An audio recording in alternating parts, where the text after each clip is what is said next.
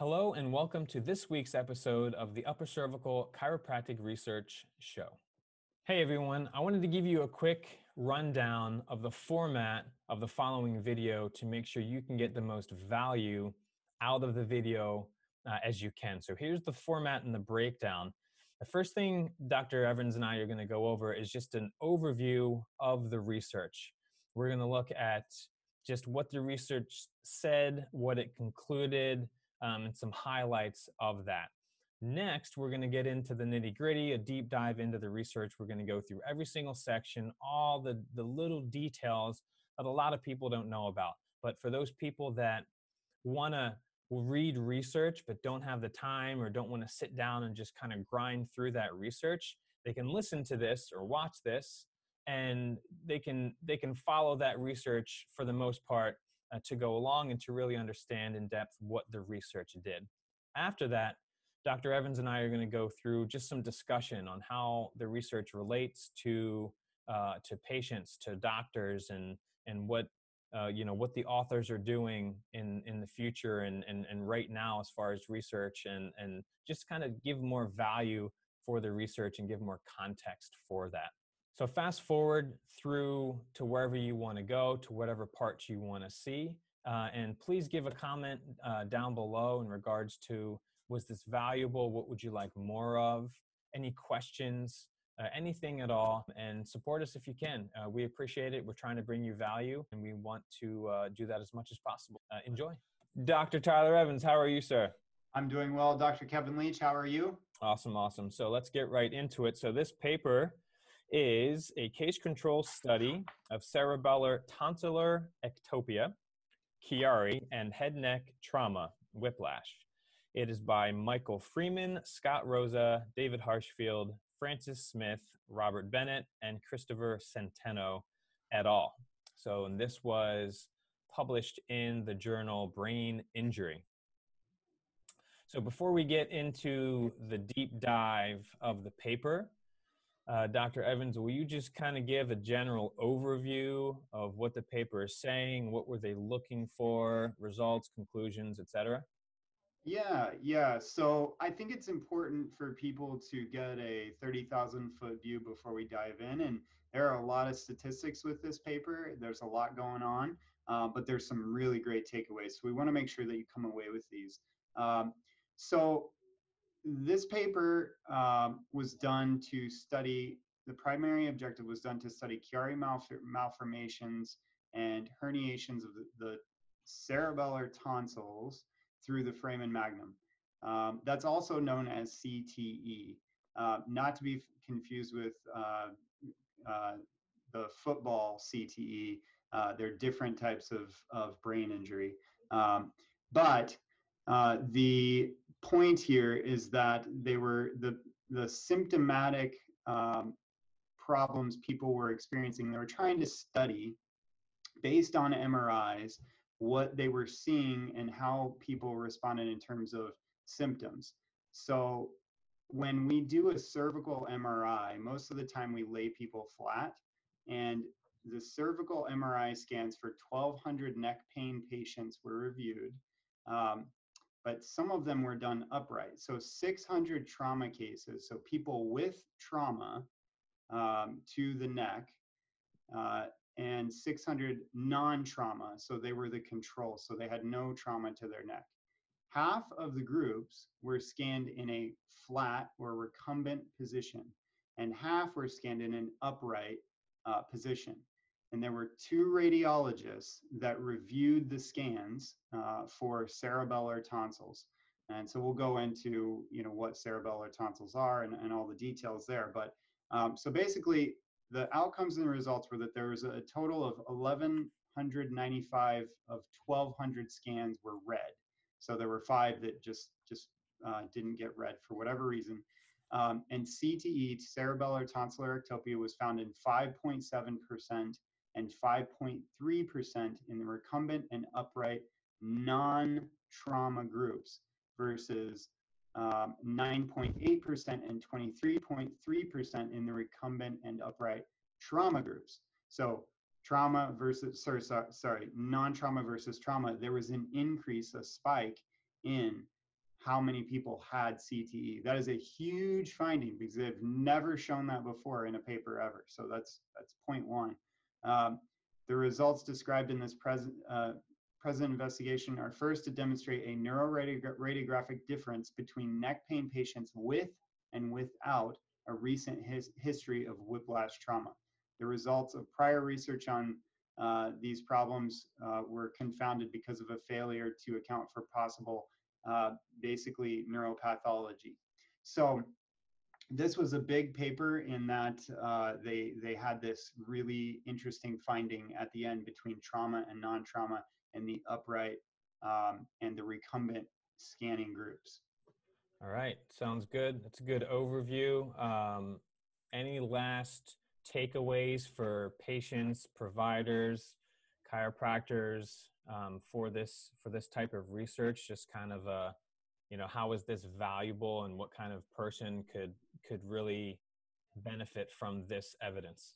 Yeah. So number one, I mean, I think it's very pertinent for anyone who has been diagnosed with Chiari malformation. It helps you understand the diagnosis a little bit better.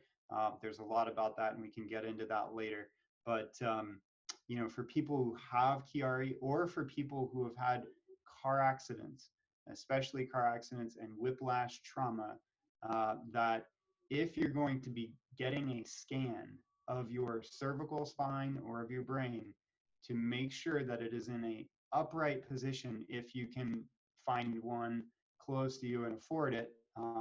They're roughly about $600 for a scan, but if you can find an upright scan, they're going to, generally speaking, based on what this paper shows, find more of the pathology should show up, radiographically speaking, in their imaging, and you may get a different diagnosis because of that. So it's really important, if you've had an injury to your head or neck, to be doing upright imaging, because it shows the problem in gravity, which we're walking around in gravity all day long. And if you get a scan when you're laying down on your back, that problem may not show up nearly as much, because gravity is not in play like it would be most of the time in your life. Most patients' symptoms go away when they lay down. Their headaches get better, or their back pain gets better. And so we see that when we sit people up, gravity actually affects this stuff. So this paper is the first paper to actually show that. That's very important. Let's review the terminology and what they mean. Chiari malformation is the same as cerebellar tonsillar ectopia, which is two different words for the same thing. This is where the cerebellar tonsils, meaning the lower part of the back of your brain, are actually sticking out of your head at the bottom of your head into the spinal canal where the head meets the neck. Chiari type 1 malformation is what this paper will be looking into. Type 1 may be associated with syringomyelia, which is a cyst or a cavity inside the spinal cord, and bone abnormalities, but can happen in the absence of both of those.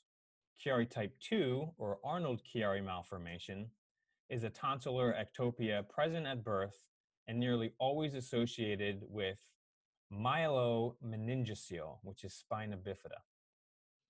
The following are the symptoms mostly associated with type 1s, type 1 Chiari malformation: occipital headaches, neck pain, upper extremity numbness and paresthesia, which is tingling or pins and needles, and weakness, and lower extremity weakness, and signs of cerebellar dysfunction. Diagnosis for Chiari type 1 malformations is mostly done with MRI.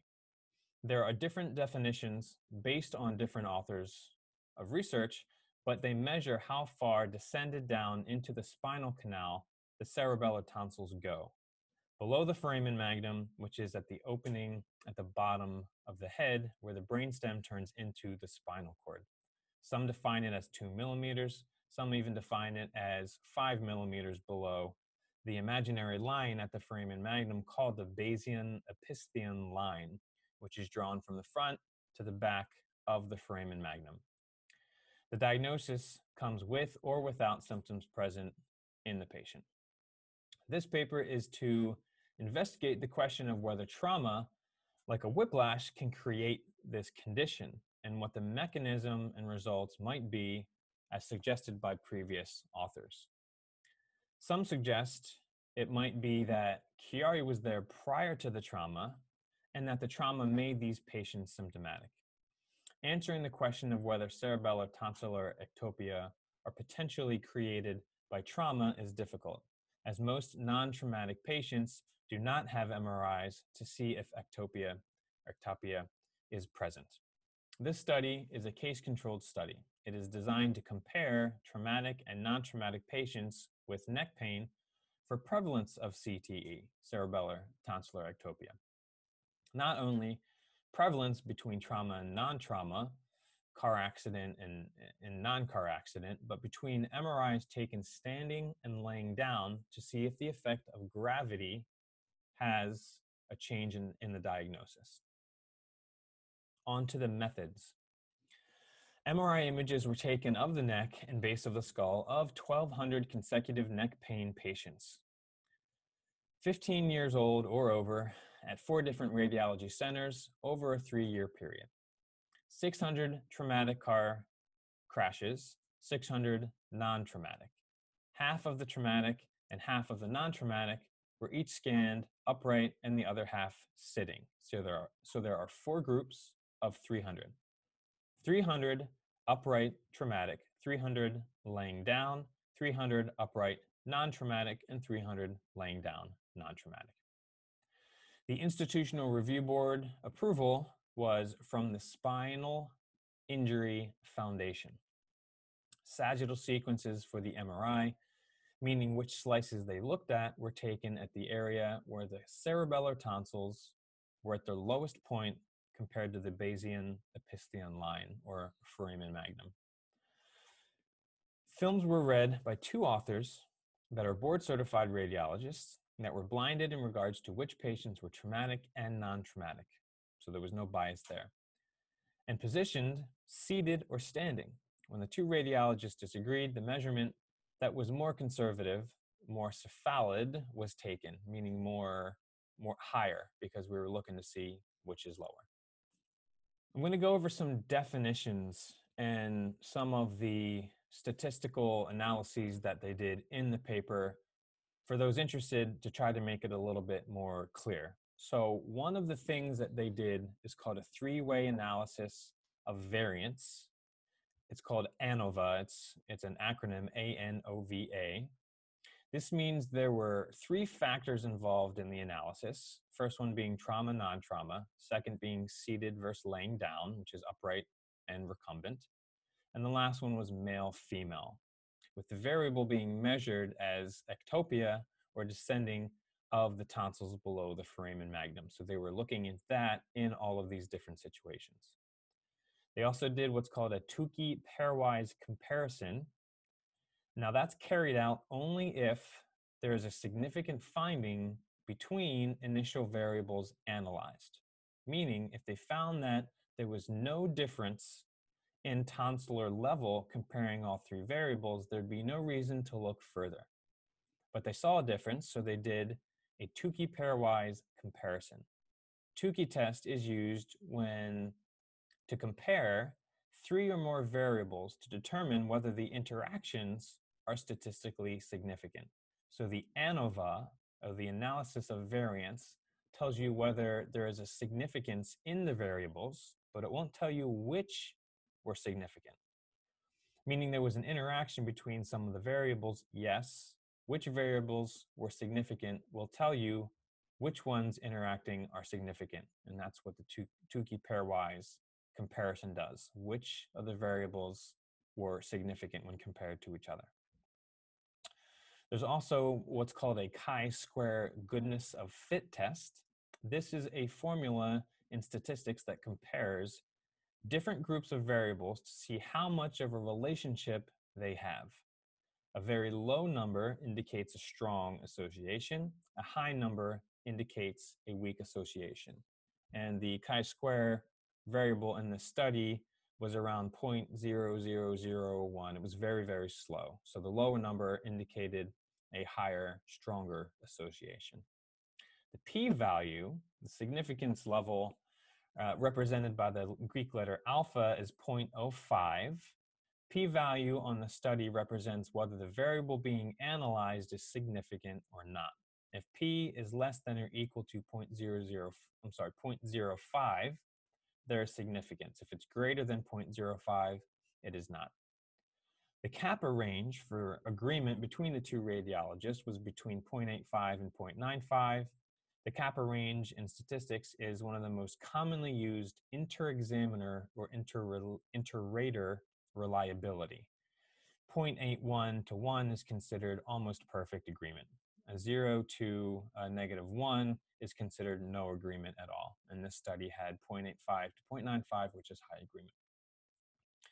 A 95% confidence interval. This is an interval or range that contains the average measurement 95% of the time. The common misconception of the 95% confidence interval is that 95% of the measurements fall within this given range, but this is false. What this means is that there's a 95% chance that a random sample of data, meaning if we took the group of 300 and we took 10 of those data points and we created an average range there, then 95% of the time, the average of the samples, of all the samples, will fall within that range. The more narrow the confidence interval, the more confident we can be with our average. The wider the interval, the less accurate. So if you only take 2 samples from a 300 sample population, then the interval is going to be very wide and it's not going to be very, very accurate. But if you take, the more samples you take, the more closer to the average you're going to be. So instead of the standard deviation, which tells you the average of the values outside of the average, so it's like a range, it gives you a range. Your measurements values are 95% likely to fall into. 95% as opposed to 90 or 99. So 95% confidence interval is the value agreed upon by researchers that gives the most useful information. This 95% confidence interval, or just confidence intervals in general, is quite a confusing statistic and an analysis. If anyone wants more further explanation, leave that in the comments below, and we'll try to go through that a little bit more for more understanding. Okay, let's get into the results of the study. So 5 of the 1,200 scans were determined unreadable for whatever reason. The agreement between the two radiologists using what is called a kappa range was between 0.85 and 0.95, which is in the almost perfect range. So they're just comparing in the study. When the radiologist read the studies without the others' presence, did they agree? And for the most part, they did. It was, again, almost perfect. Both injury status, meaning trauma and non-trauma, and scan type, meaning upright and recumbent, were found to be statistically significant, with p-value being equal or less than 0.0001, which just means that statistically speaking, the end results of those measurements is significant. It's not just coincidence. It's not the same. There's a significant difference, meaning there's something to be looked at there. The highest to lowest tonsillar level was what you would actually expect. And so non-trauma laying down, again, without gravity, the average height was 2.2 millimeters above the foramen magnum, the bottom of the skull, the area that was measured, and that is measured for the Chiari malformation. The next lowest level would be the non-trauma upright, so that's in gravity. So we would expect things to settle down a little bit more, to be closer to the bottom of the skull where the brain comes out, and that was at 1.7 millimeters above the foramen magnum. And then the third would be the traumatic laying down, again, without gravity, but still had the trauma. And that's at 1.3 millimeters above the foramen magnum. And then obviously the worst one being the traumatic upright with gravity, which is what we would expect. And that was at 0.1 millimeters. One of the things that they used, and one of the methods they used in the results to compare all of these is called a Tukey pairwise comparison, and that showed that the trauma patients were statistically significant lower levels of the tonsils for both the recumbent and the upright compared to non-trauma. So again, another comparison, another method to show statistical significance. There was a significant difference between male and females that they found as well. And the tonsillar herniation of 5 millimeters or more was rare and only found in 6 of the 1,195 scans that were read. The group was also analyzed to see the percentage of patients with tonsils with 1 millimeter or more below that foramen magnum, and the results, which is what Dr. Evans just mentioned. The non-traumatic recumbent was 5.7, non-traumatic upright 5.3, and then when those are compared to the trauma recumbent trauma upright, we got 9.3 and then 23.3. So that, again, significant changes going from the non-trauma to the trauma, statistically significant. When looking at the male versus female, the percentage points was about maybe 1 to 2 more for females compared to the males. And that's in table 2 in the research, if anyone's actually looking at the research right now. So in the discussion section, the study reports that patients with a history of motor vehicle crash-associated neck pain have substantially higher frequency of CTE. Again, CTE is cerebellar tonsillar ectopia. That more than the non-traumatic patients by almost 2 times, and then 4 times when scanned in the recumbent position compared to the non-trauma. This is the first large series and study like this of patients to be evaluated for this CTE. So it's pretty groundbreaking. Obviously, more studies need to be done, but it's showing some pretty strong evidence for trauma being related to CTE in the upright position compared to a scan in the recumbent position. Comparison, so the average level of the tonsils and the frequency of the CTE. Again, obviously, with the trauma groups, it was found to be more. This suggests a reasonable conclusion that the results reflect a degree of gravity-dependent instability in the trauma group. We're going to get into the different mechanisms of how that could be, which I found interesting from reading the study. A potential source of bias or a variable could be that the images were taken at 4 different imaging facilities. So in the research, they want to see what variables could be affecting it. So there were 2 recumbent and 2 upright. That could be a variable. It's been suggested that being in an upright position will cause the tonsils to herniate caudally due to gravity alone. And so this research was trying to figure out if gravity alone was a factor, comparing the non-trauma and the trauma, and we see that there was definitely a difference there. This makes sense from a mechanical and gravitational standpoint. Ideally, all patients would have been scanned recumbent and upright to see the shift with potential change. That could be a future study to look at that as well. These findings bring up a question whether the CTE was present before the trauma and was awakened by the trauma, or if the trauma caused the CTE. Evidence suggests the latter, as the occurrence of this CTE was substantially greater in the trauma group, upright versus recumbent, and then the non-trauma upright versus recumbent group, suggesting instability when gravity is involved. One hypothetical mechanism of lower tonsils in the traumatic group is a dural leak due to trauma. So there's been some past research that has shown lower tonsils after lumbar shunting of CSF in cases of hydrocephalus. There's clinical evidence that whiplash traumas cause dural leaks, especially in the lumbar spine at the dural sleeves. And this is actually measured. If somebody were to actually be looking into getting this tested, radioisotope cisternography would be used, which is a specific exam to test spinal fluid leaks.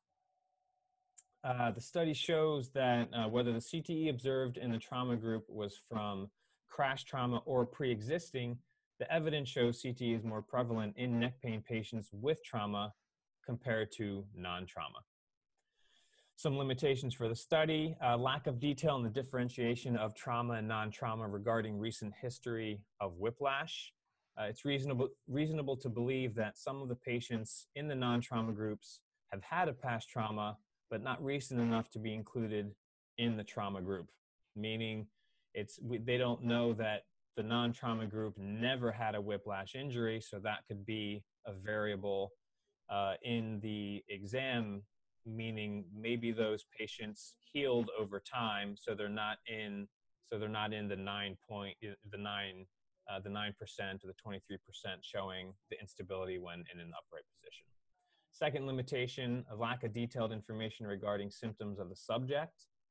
Symptom headaches and neck pain are similar in the Chiari following head and neck trauma and symptoms following whiplash. So those are similar, they overlap, and so a more detailed exam for those patients would help differentiate as well.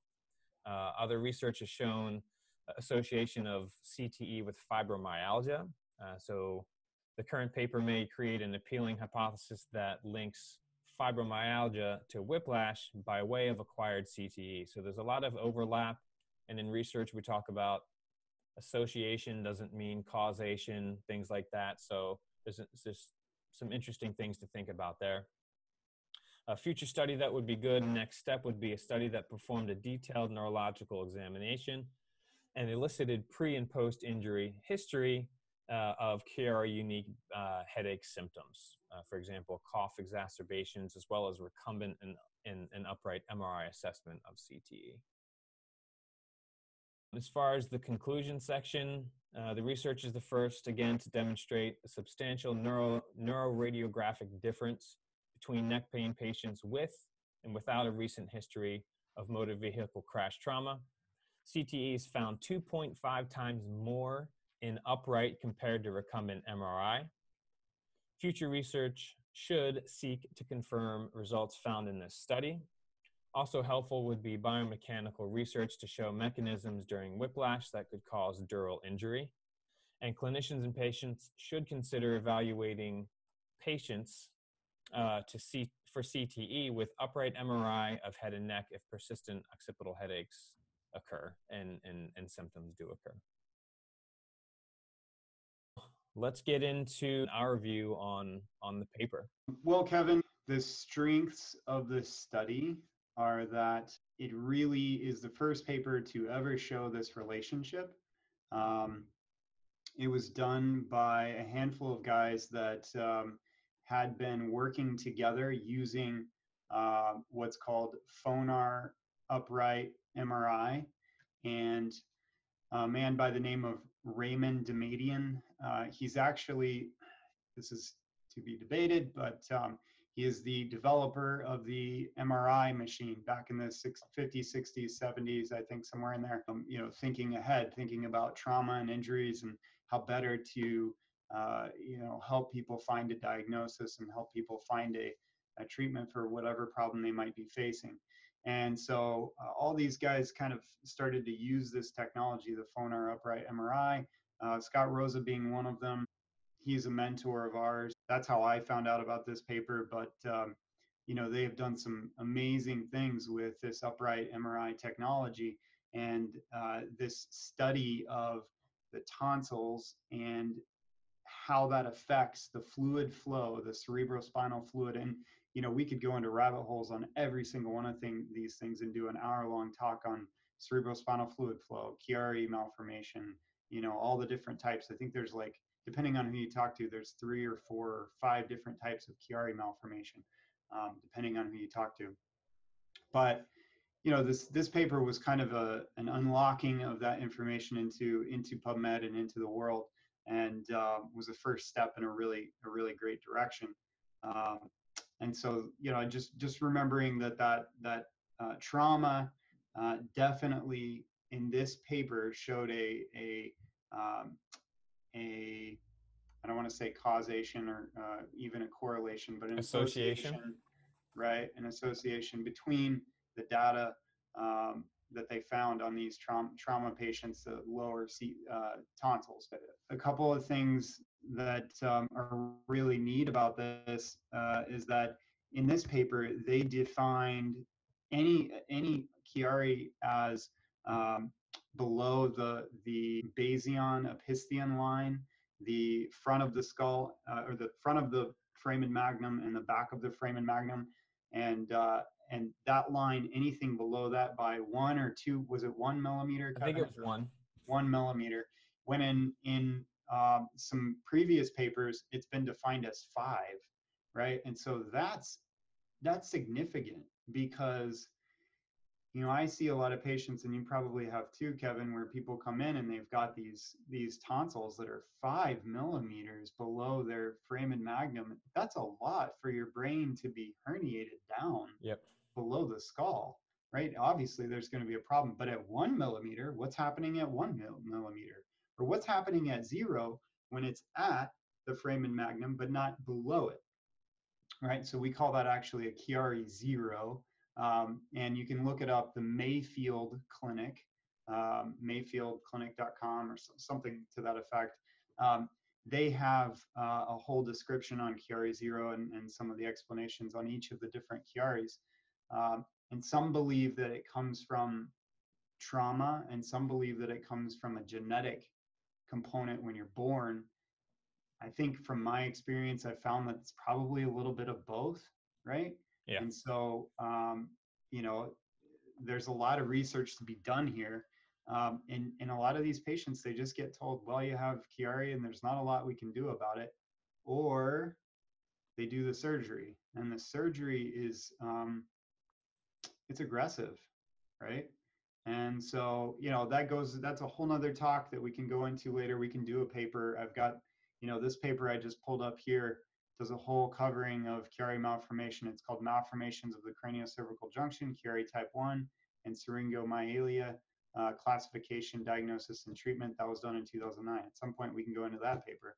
Okay. But you get my point, is that these patients, they struggle with headaches, dizziness, vestibular problems, eye problems, light sensitivity, sound sensitivity, problems piecing sentences together, like memory retention, brain fog. They have all of this what we call craniocervical syndrome, and that's not in this paper, but in this book that came out later on, this book here. We say, right? The title and yeah, the title is The Craniocervical Syndrome and MRI, and it was actually written, the editors were Francis Smith, one of the authors of this paper, who is a radiologist in Scotland, I believe. Aberdeen, I believe is where he was from. But Francis Smith and Jay Dworkin, a lot of these guys that were in this paper that we're talking about, they actually put a lot of research into this book. And that book talks even more about, CTE and cerebrospinal fluid problems and the Chiari issues. So, there's a whole new science that's emerging here, is what I'm trying to get at. And this paper was the first step into that world. So I don't know, Kevin, do you have anything that you want to swing off? I was going to ask you, the is it EMP therapy, or do you know anything about when they find a dural leak? Yeah. And they do something where they put some coagulating agents to try to stop the leak, and they say some research shows that gives an immediate relief. It's called a blood patch. How do we figure out if those patients are in need of that, and if they need that isotope cysternography, or like how does that therapy or that fix, because it seems like it's actually a fixing of the cause of the problem. What do you know about that? Well, honestly, I can't say a whole lot. I know that a blood patch is one of the things that they do. They take your blood and they put it back into where the hole around the dura would be. And what that does is your platelets and your blood then kind of fills that gap and closes that gap. But I mean, it's painful when you have a fluid leak like that. A lot of mothers actually, and that's what I've experienced in my time as a chiropractor, is that a lot of mothers get dural leaks when they get injections, right, for epidurals, right? Right. And so when the needle goes in, sometimes it doesn't sit just right, and it can actually tear the dural sac, and then you've got this whole nother problem of fluid imbalance in the skull, and you'll get a massive migraine until they patch it, basically. And oftentimes the ladies don't recover from that very quickly, if at all. And so that's something that I have seen. And the cisternography is imaging of the cisterns. There's 4 of them, I believe, in the skull, and they basically are what houses the CSF, the cerebrospinal fluid. So for everybody out there, if you're listening, cerebrospinal fluid is the fluid that bathes your brain, lays on your brain in between the blood-brain barrier and your brain, and it's what pulls away toxins and brings nutrients to the brain. It also protects the brain as a fluid layer. It's what kind of holds your brain up inside of the skull, and protects it from the hard outside. And so that fluid, is really important to have the right balance and have the proper flow around the brain. It starts deep inside the brain. It's made deep inside the brain, and then it pumps out, and then it flows down and around the skull and goes down through the spine, and then it pumps back up via heart rate, so heartbeat, and lung respiration, as well as movement. And so as that CSF flows around, it does its job. But what can happen is that if you have this Chiari problem, it can literally be a cork in the bottle in the base of the skull, Right. and plug that fluid up, and then that can be an issue. So that's something that we see a lot of patients for, and a lot of the research that came out of this paper points to more of that Chiari problem with CSF flow. Right. Yeah, I said EMP. I meant EBP. So that's epidural blood patch, just like you said. Oh, the yeah, blood there you patch go. to correct that. So I feel like you're saying that when patients have that, their symptoms might be a little bit more severe, like the typical runny fluid out of the nose, runny fluid out of the ear, pain, headache relieved by laying down.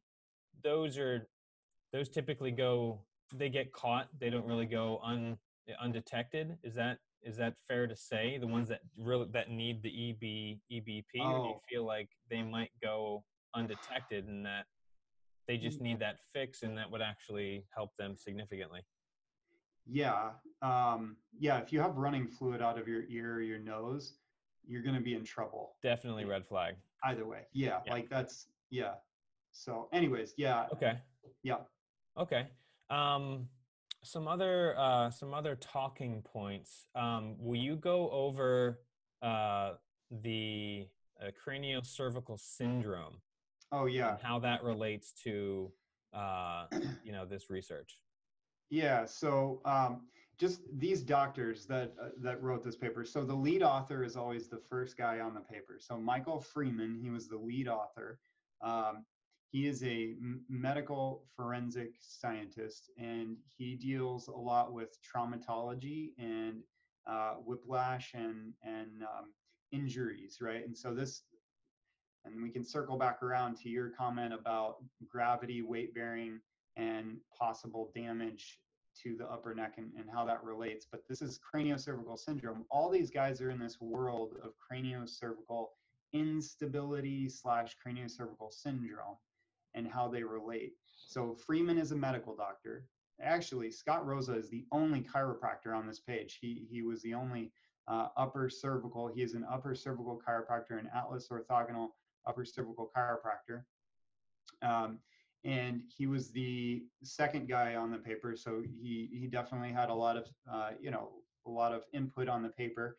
And David Harshfield, he is a radiologist down south. I can't remember exactly where, but he also looks at craniocervical instability and he does some regenerative therapies like injections. Not sure if it's Pro-Low or PRP. I think he does a little bit of both, maybe. But you'd have to look it up. But David Harshfield is he's a well-known radiologist that works with Scott Rosa. And then we have Francis Smith. He's another radiologist. Dr. Bennett, I don't actually know who that is, but I do know Christopher Centeno. I met him at the symposium we had last June, and he does regenerative therapies as well. He uses digital motion X-ray to see ligaments that might be either torn or damaged in movement in the neck. So they do flexion extension movement with the neck, and they look to see how the ligaments might be torn or damaged, as well as that upright MRI. So they use all these technologies to image the craniocervical junction, meaning cranial, skull, cervical, neck junction is right in between the two, and that's a black hole for the really the health community. These guys are the first guys to really get in there and look at it. So what they're doing is they're looking at what ligaments might be damaged and injured. Possibly there's a minimum of 7 to 9 ligaments in just right up here. It's 7 to 9 ligaments between the craniocervical junction, being the apical ligament that attaches from C2 up to the skull, the alar ligaments, which are cross-check ligaments that check lateral bending and rotation in movement. And so they keep your atlas attached to your skull in these movements. And what we find is that sometimes these ligaments are completely blown in some of these whiplash injuries, head and neck trauma injuries. And so when they go and dip their head or they tip side to side, the bone just goes whoop, like way off to one side.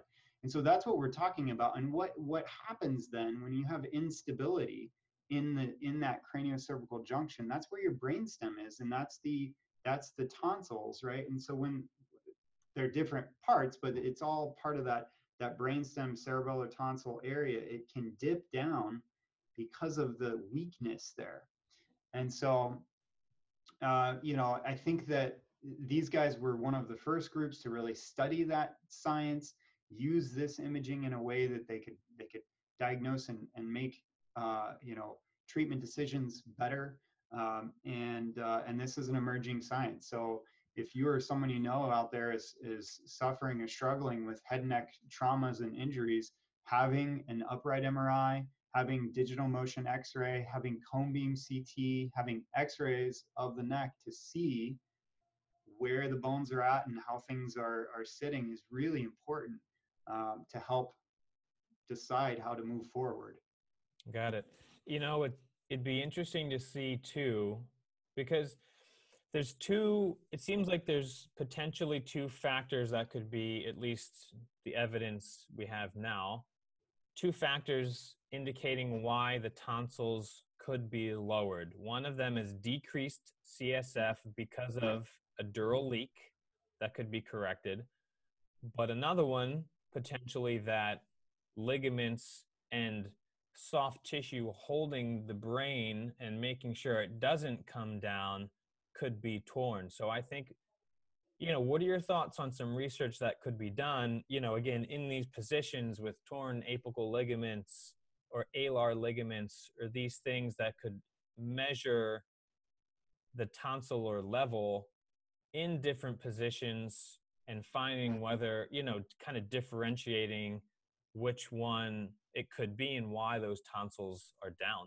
What are your thoughts on doing that as research? So what Dr. Rosa has done, and I think he's one of the only people that has worked hand in hand with Dr. Ray Damadian the inventor of the upright MRI. But what he's done is he's developed a collar that goes around the neck that, with Dr. Damadian, they have developed a collar and a imaging modality for the upright MRIs where they look so minutely. You can't do this with other machines because you can't, so you have to be upright. So that cuts it down to a certain amount. I think there's like 20 of these machines in the country, and every single machine should be an upright MRI machine, in my opinion. And, we should all really push for upright MRI imaging, because any problem that you have in your spine or your body, it's going to show up in a more gravity correct way on an upright MRI, no matter what your problem is. And then what they've done is they've taken this collar, they've developed a collar that looks specifically at the alar ligaments, at the apical ligaments, at the at all the other ligaments that are there, the handful of other ligaments that make up the glue that holds the upper neck together. And I don't think anyone else is really doing that or has ever done that. And I think it's quite hard to do, and you need very specific imaging for it. So I think that to answer your question, Kevin, I think that that's actually quite hard to do, and you need specific protocols and specific tools to do that. Because a motion X-ray a motion X-ray shows you the bones, but it doesn't show you the ligaments. You can guess what ligaments might be injured, but you can't see which bones. Or you can guess which bones might be injured, but you can't see which ligaments. Does that make sense? Yeah, for sure. Okay. If patients, doctors, chiropractors, anybody, if they feel like they might have some of these symptoms and they feel like maybe they're getting help, or, whether they want to see an upper cervical chiropractor, whether they want to get an MRI, upright MRI, do you have some sort of list, or like what's the pathway of someone being suspicious that this might be a problem and go into finding out if it's a problem? Lists of different, companies around the United States that have these upright MRIs, and medical doctors that might be able to see this, and upper cervical and chiropractors in general that might be able to see this. Yeah, that's a great question. And there used to be, if you type in upright MRI, all these centers will pop up. You need to call them, you need to ask them, do you have an upright MRI? And it's not just phonar centers. Some of the centers for diagnostic imaging, CDI, they have one. So down in Renton, Washington, close to where you're at, that's the only one in Seattle that I'm aware of. The closest one to us is Yonkers, New York. It used to be out in Albany, but it's gone now. So they're rare. There's really only I think there's less than 20, but there used to be a website. I tried to find it a second ago. I typed in upright MRI finder, but if you look, you might be able to find upright MRI locator. And there used to be a website that you could find upright MRIs for all the way around the country, wherever they were at. The other website to go to is phonar.com, and that is the originator of the upright MRI center, and that is Dr. Ray Damadian's company. So you can go there, and if you call them, they might have a locator for you. I think their phone number is on their website somewhere, so you just have to look it up. But that would be a good way to do that. Got it. Now, so in regards to, the work that we do with upper cervical, we feel like we could potentially help these patients. If they have a dural leak, that's another thing. But does Dr. Rosa, I know he's done a lot of research with cerebral spinal fluid flow and all these, the upright MRI. Does he have any research looking at pre and post Chiari? Read the title of that book one more time. Cervical syndrome and MRI. In this book, it has pre and post images of changes of levels of tonsils. It also has changes in, they do with Dr. Damadian and Fonar, they've done video MRI, so MRI over time. And what they do is they've actually been able to finally watch the CSF flow around the body with the heartbeat and the breathing, and they can actually see it get stuck in places and have eddies and swirls, and that's where we start to develop problems because of those tonsils being stuck, right? And so he's got videos of pre and post. They've got I believe it's Sonar. It's in this book, where Dr. Damadian did pre and post sonars of the pinging or the banging of the CSF around in the skull, and it calms after an upper cervical correction, and these tonsils go back more into their normal original place after an upper cervical correction.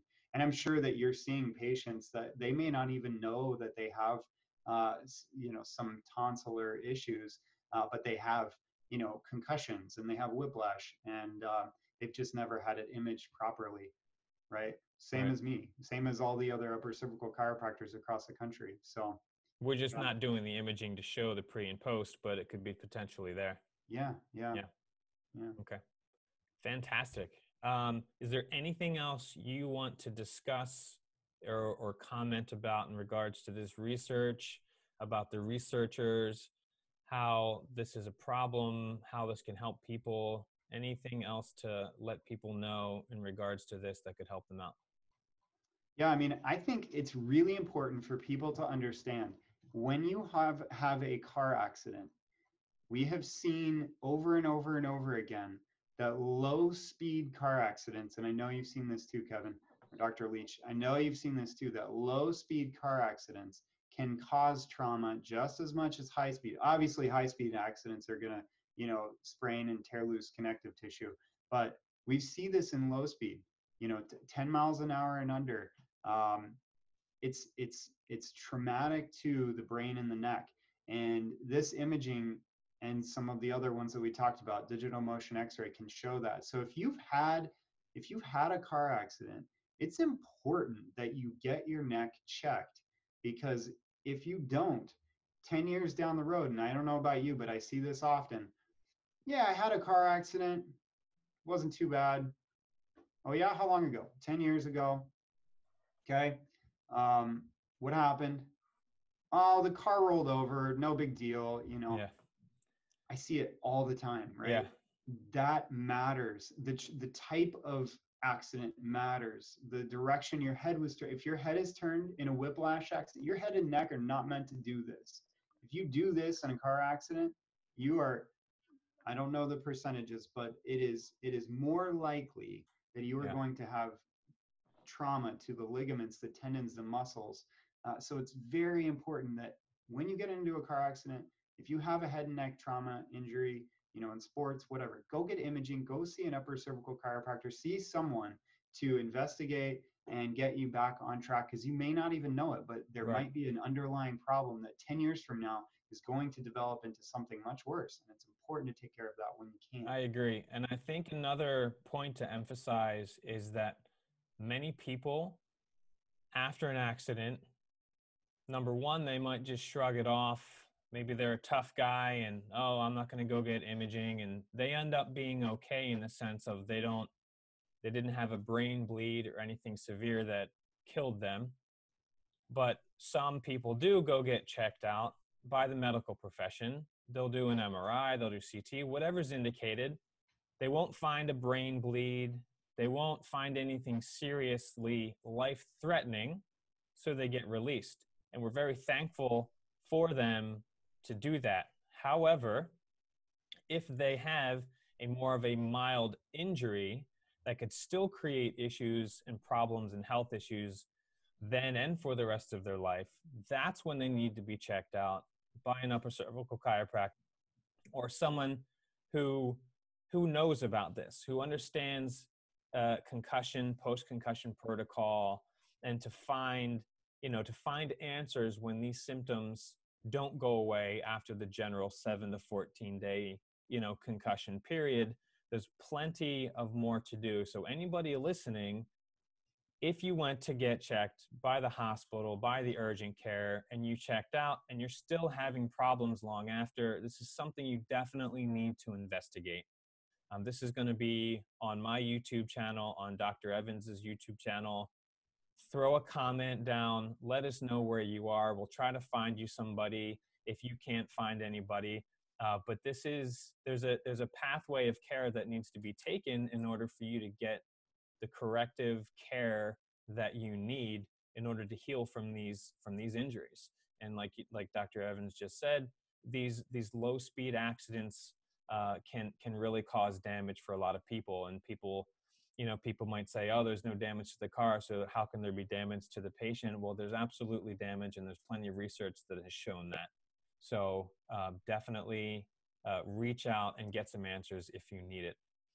And if you're a medical provider or some other provider, and you want to find a chiropractor that deals with the upper neck, the upper cervical spine like we do, by all means, leave a comment, get in touch with us. Our contact information will be below and available for those on YouTube.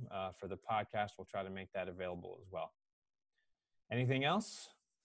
That's all. Awesome. Well, Dr. Evans, thank you so much for your time, and we'll do this again in a couple weeks. Thank you, Dr. Leach. Awesome. Thanks, Doc.